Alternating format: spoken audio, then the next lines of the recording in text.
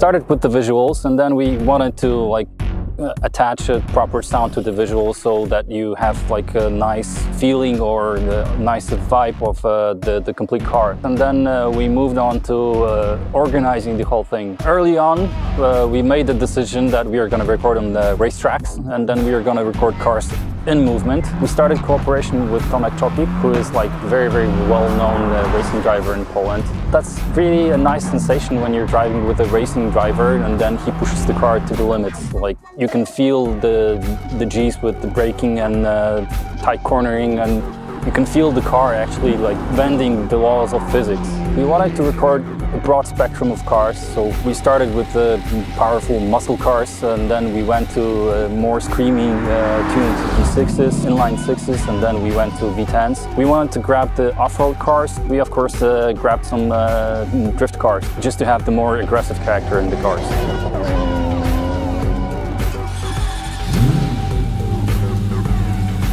We had to assemble a sound group or a sound team that would make the placing of the mics process very fast, because we had plenty of cars to do in a short time span.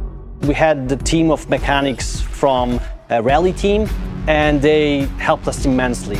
What they've done, they allowed us to put the microphones into places that we wouldn't be able to access differently. Putting a mic right into the car, they helped us to locate the places that are best. Usually place 3 microphones in the engine bay, 3 microphones in the exhaust, and 2 microphones in the car. Cars are very complex in terms of sound, and it's very difficult to get all the necessary components that you have to make it sound believable. But we were trying to look for something that would give us the character of the engine.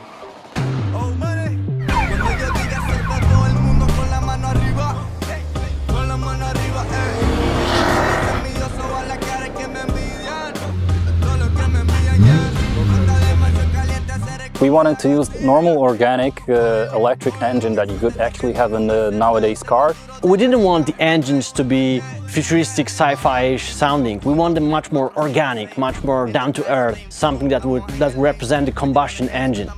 And on top of that, we added small elements like the futuristic horns or like a futuristic UI of a car. It makes you feel like you are in a car of the future, and some car might talk to you, other car might have blips and bobs that will make you feel like you're in a futuristic vehicle.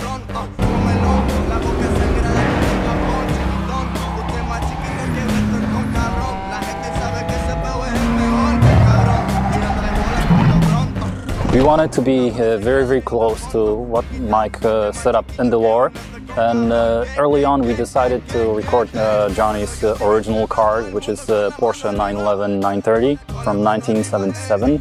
We recorded on dyno in control environment in a chamber. We could put Mike in very different places. Porsche 930 that we recorded is the only car really that will be really sounding like the real car in the real world.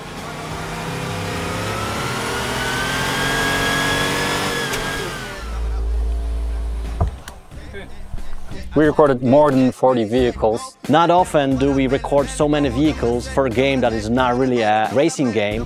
Truth being told, this was the hardest part in my sound career, and I'm very proud of what we achieved with the sound team. This was something that we didn't do before, so creating the designs, creating the technology behind how the sound behaves, that's the best thing actually I ever did in my sound career.